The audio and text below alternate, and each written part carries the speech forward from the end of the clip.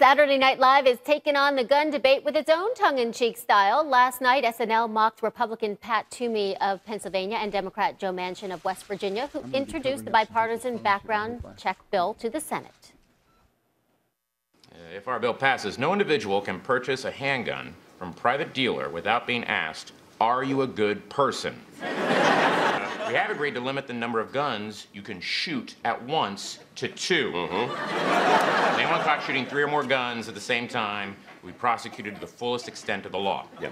Unfortunately, the punishment is we give you a 4th gun. I don't know how that happens. Of course, this might go without saying, but none of these restrictions would apply to Florida. We don't know why. Yeah. So look, is this bill what we wanted? No. No. Is it what the NRA wanted? No. But does it at least help in some small way? No. No, probably not. It doesn't.